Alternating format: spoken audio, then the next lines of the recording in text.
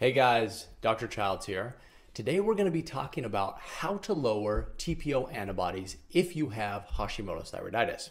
I've done videos on this topic in the past, but again, a lot of my opinions have changed and I've learned about new therapies that I think are more effective than the previous ones I talked about. So we're exploring this topic again.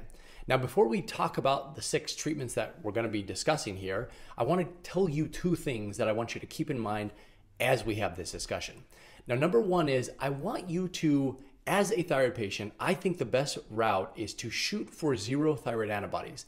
But, and this is a big but and a big caveat, if you can't get to 0 thyroid antibodies, I don't want you to stress about it, right? So here's why. Elevated thyroid antibodies increase your risk of developing hypothyroidism. However, they do not guarantee that you will develop it. Now, that's number 1. Number 2 is that thyroid antibodies are never normal under any condition. So their presence alone indicates that something is off, right? So that's a good enough reason, in my opinion, to shoot for a low level. But again, don't stress if you can't get there. Instead, focus on a combination of your symptoms as well as that absolute thyroid antibody level. If your symptoms are improving and your antibodies are staying stable, that's usually not a big deal. Number 2 is I want you to know that these treatments are effective. However, they're not necessarily proven to work in every situation. So as we talk about these, you'll see that there are some studies which actually show that they can be effective. But as I've learned this and as I've treated patients in the past, I've taken therapies which have been quote unquote proven to be effective, and I've given the patients for the condition that they're proven to be effective in, only to find out they have no benefit at all, right? And so that's just the way it is, right? Not every single patient is going to respond the exact same to the same therapy. So we're going to talk about 6 here, which means that if one doesn't work, you can try the others. But no matter what, it's going to take some element of trial and error on your part to figure out what works best for you. So with that in mind, let's talk about how to lower TPO antibodies, and we'll be going down here so that you can follow what I'm doing. So the first one is Nigella sativa. Now, if you haven't heard about this, don't worry, I'll explain it to you. Nigella sativa is a plant that produces black seeds. And from black seeds, we cold press them and we extract black seed oil. Now, the reason we're talking about this first is because it has a double-blind, placebo-controlled trial showing that it has effectiveness in treating Hashimoto's, which makes it unusual among many of the other treatments that we're going to be talking about today or going on here as we proceed. Now, again, I'm harkening back to what I said previously, which is just because it's been shown in some clinical studies to be effective, even in a double-blind placebo-controlled trial, doesn't guarantee that it's going to work for you. However, when we have an ingredient, especially a botanical or a plant or a natural treatment that has that kind of study, it's definitely worth looking into. So what did this study show? And it was a relatively small study, by the way. So it's like, I think it was in the mid 40s or 50s or so. And this is what it showed. It showed that patients who took it saw a decrease in thyroid gland, we'll abbreviate that, size, which is a really good thing because in Hashimoto's thyroiditis, we usually have some inflammation which increases the size of the thyroid gland. We also saw a decrease in vascularity, which is really just the blood vessels coming inside of the thyroid gland. The more blood vessels that you have in the setting of Hashimoto's, the worse off the condition generally tends to be, okay? Then in addition, we saw a pro-thyroid benefit. So patients who took Nigella sativa saw an increase in thyroid lab tests, so an improvement in their thyroid lab tests, and this did include a decrease in thyroid antibodies. And then finally, we saw an increase in weight loss. It actually wasn't weight loss. It was a decrease in the circumference of the weight of the waist. However, that is associated with fat loss. So I'm going to call it weight loss, even though technically speaking, it wasn't weight that was lost, it was fat that was lost. Now, these 4 things, right, we have 4 benefits here, are pretty significant. And again, they come from a double-blind placebo-controlled trial of people taking Nigella sativa, which is the plant powder. Now, I don't think you have to necessarily focus on that because remember what I said in the beginning. Nigella sativa is the plant that produces black seeds, and you can actually take black seeds and create black seed oil. So I think that you can get, my experience suggests that you can get the benefits not using the plant powder necessarily, but also using the black seed oil. So if you're going to do that, you can look for BSO, and usually you're looking for a 3% thymoquinone solution. And thymoquinone is the active ingredient inside of black seed oil. So if you're going to use that, that's what I recommend looking at. And if you can, it's best to standardize for the other ingredients, which include carvacrol, P-cymine, and free fatty acids. So this one is definitely worth looking into. It is an over-the-counter supplement, and it can be used and can be effective, at least in my experience. Okay, so number two, that's number one. Number two, we have low-dose naltrexone, which is sometimes abbreviated as LDN. Now, many patients with Hashimoto's are already familiar with LDN because, well, it's just talked about a lot in circles. Now, the problem with LDN is not necessarily that it doesn't work, because it does in some cases, and we'll talk about that in just a second. The problem is it can be pretty difficult to get because you need to have a doctor who's willing to prescribe it for an off-label purpose. Now, an off-label, LDN is used off-label, and all that means is that it wasn't intended originally to treat the condition we're recommending that it be used to treat, okay? So in the beginning, it was used to treat alcohol dependence. That's really what it was designed to do. Now, later on, doctors found that, whoa, it actually had a positive benefit on the immune system. So now we're seeing it used in a lot of autoimmune conditions, Hashimoto's thyroiditis, rheumatoid arthritis, chronic pain conditions, and even weight loss, right? So it has a lot of benefits outside of just the use in autoimmune disease. But again, as I said, it is a prescription medication. Normally what happens is your doctor prescribes naltrexone in a high dose at 50 milligrams. Now that's not the dose we need. The reason we call it low dose naltrexone is because the dose is much lower than that. So the dose that you're looking for if you're using it for therapeutic purposes is 1.5 to 4.5 milligrams per day. That's really the dose that you want to look at if you're a patient with Hashimoto's thyroiditis. Now, in terms of effectiveness, let's talk about that, because we've talked about that with black seed oil. We talked about that with some of the other ones, and it's not quite as effective as you might think. So a lot of people will tout this as honestly a miracle prescription medication. And it is true that some people obtain a lot of benefit when they use it. But if you actually look at the numbers, it's only about 50% of people see some improvement, whereas 50% of people who take it see no improvement. Okay, so automatically there's a 50% chance that it will have zero benefit on you. Now, of the 50% that it works, 25 see pretty good, a significant improvement, and about 25% have what we'll say mild improvement. So there's really a 1 in 4 chance that it will be significantly beneficial to you. Whoops, have the wrong thing there. A 1 in 5 chance that it will be significantly beneficial to you, and about a 1 in 2 chance that it will have no benefit for you, and then a 25% chance that you might notice, some minor change. Now, when you look at that, that's still actually not that bad, considering that there really aren't any good treatments for lowering thyroid antibodies in Hashimoto's. So I still think it's worthwhile using and giving it a try, but you should have that expectation going into it that it's probably not going to be this miracle drug or this miracle prescription that you've heard about, right? So that's just kind of the way that it is. Next, I want to talk about diet. So I'm going to talk about 2 diets here in particular, but there are many different diets that you can use. Now, yes, I will say this when we talk about diet, diets can be effective and should always be done if you have Hashimoto's thyroiditis or really any thyroid condition at all. No matter what, you should be doing something with your diet. Now, generally speaking, just changing your diet is not usually sufficient to elicit a huge beneficial impact all by itself, right? So what that means is, in addition to diet, no matter what you do here, you should be changing your diet. But in addition to changing your diet, you should probably also consider LDN and Nigella sativa or black seed oil and some of the other ones that we will be talking about in just a minute here, because combining these things together is really what's going to give you the best benefit. Now, in terms of diet, I've talked about many of the diets that can be used to treat Hashimoto's.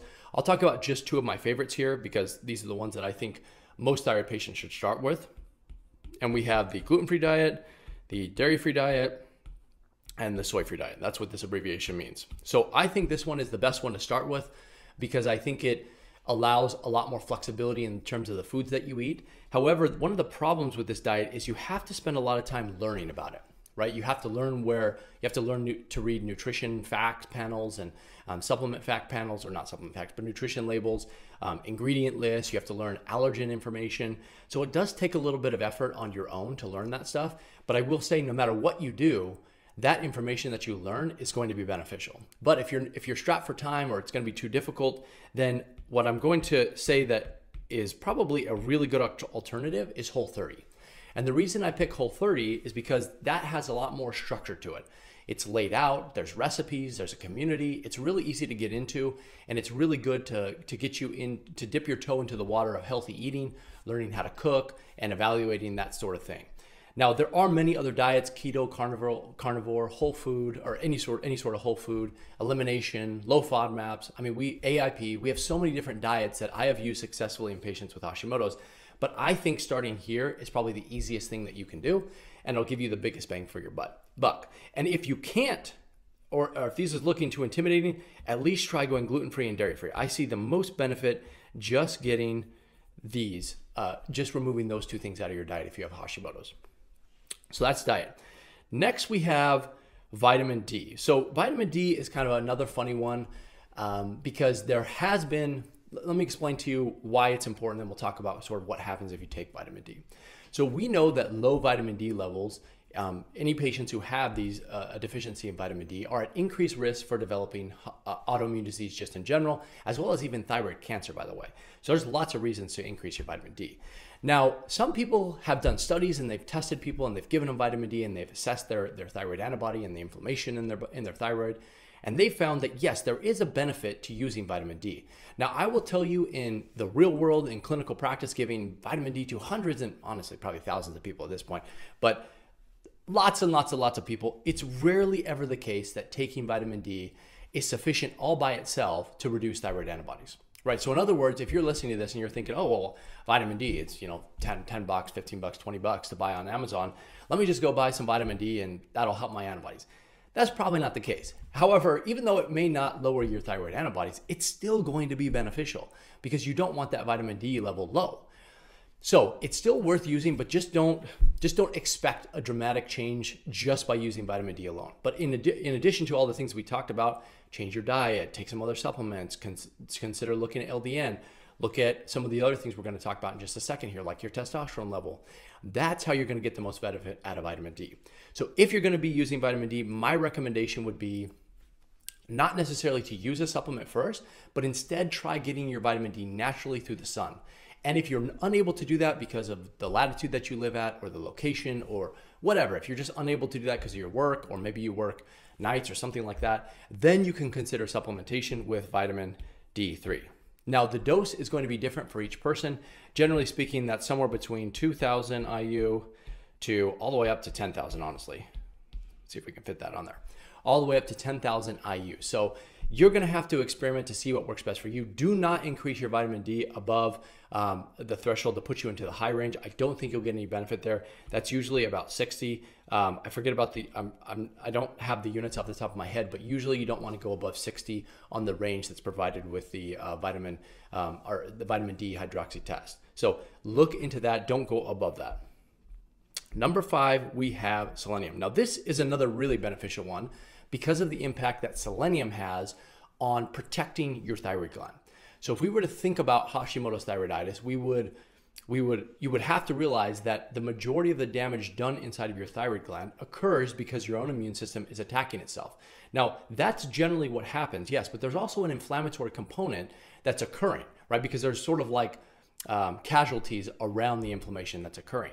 Now, part of that is because your thyroid gland, when it produces thyroid hormone, it creates free radicals that can cause damage. Now, normally glutathione comes and it cleans that up. But we have found in patients who have Hashimoto's that they have a decrease in glutathione levels. And part of that comes because they have a decrease in selenium. So taking selenium allows you to increase glutathione naturally. And then therefore it protects your thyroid gland. So taking selenium is actually really beneficial if you have Hashimoto's thyroiditis, and something that I think every single patient should consider. I actually recommend that you take it. You definitely need to be getting it. Now, you don't necessarily have to get it from supplement form, but you should be getting at least about 100 to 200 micrograms per day of selenium. That's generally the dose that I think works best for patients who have Hashimoto's. Now, there is some argument to make for going up to 400 micrograms per day. So this is called supraphysiologic dosing, meaning you're taking a higher than normal dose because you're trying to elicit a more beneficial reaction. So you can do that if you're somebody who thinks will benefit from that. But in general, the majority of people, I think, do better in this range here, 100 to 200 micrograms per day. Now, if you are taking iodine, one of the reasons that a lot of people have negative reactions to iodine supplementation is because they have decreased selenium. So taking selenium in conjunction with iodine will actually protect your thyroid gland. And there have been many studies which have shown that taking selenium has a decrease, or has a beneficial effect, and it will decrease Hashimoto's antibodies. So we'll call it HAB. Now, there have been some studies which show that there is no benefit. When I look at all the data, the common thread that I see is that the people who gain the most benefit from using selenium are those people who were already deficient before they started taking it. So that's something to consider there. Then the last one, but by the way, I still recommend for most patients with Hashimoto's using selenium. I just think that that's something that I find a lot of benefit in, and I do think it's worth it. Now, number 6 is maybe one that you haven't heard of, and that is the use of testosterone. But really, what we're talking about are really any androgens, which would include DHEA. Well, if I can spell that right. DHEA, which is a weaker androgen, but it still is an androgen. So testosterone, or androgens in general, seem to have a beneficial effect on the immune system. They have a calming effect on the immune system. And the reason we know this is because there are men and women who both get Hashimoto's thyroiditis. But when you look at the difference in terms of who gets it more frequently, women get it anywhere from, depending on the study you look at, 6 to 10 times more frequently than men do. So for every 6 women that have Hashimoto's, or 6 to 10, there's 1 man who has it. In other words, it's way more common in women. And part of that reason is because women at baseline have a lower T level. They have a lower testosterone level. But in addition to that, having hypothyroidism reduces that testosterone level further. So you have a double whammy here. Now, what you can do is you can check your total testosterone, total T and free T. And if that testosterone level is low, you can actually supplement with physiologic, which just means normal testosterone levels, to improve it. So we're not talking about giving a woman a man's dose of testosterone. We're not talking about that. We're talking about just replacing that testosterone to an optimal level which is normal for women. And doing that, I have seen a positive benefit in a lot of areas. In fact, not only does it improve your thyroid status and your autoimmunity for your thyroid gland, it also has an impact on building muscle mass, which will help with weight loss. And it also has a positive effect on mood as well as libido. So I think testosterone really, if there were any here that were secret therapies, testosterone would be the one that I want you to look at, as well as, well, honestly, all of these. But Gel sativa is one that not a lot of people know about. LDN, most people know about. Diet you should be doing. Vitamin D, no matter what you want to do. Selenium is really easy to take. And then testosterone, make sure you check before you use it. Now, in my opinion, you'll probably get a pretty significant reduction in thyroid antibodies for most people. I'd say about 70 to 80% of people who seriously look into these options and try them. And for the rest who don't, they will still have done a lot of good along the way. They'll still see a reduction or an improvement, I should say, in their symptoms. So that's all I have for you guys today on how to lower thyroid antibodies. If there are lots more, by the way, these are just the ones that I think are some of the most effective. But if you have any questions about these, please feel free to leave your comments below. I'll do my best to answer those questions. If you haven't already, make sure that you download my free thyroid PDF resources. I have tons of information, all designed to help thyroid patients like you. So if you found this information helpful, I think you'll like that as well. So that's all I have. And otherwise, I'll see you guys in the next one.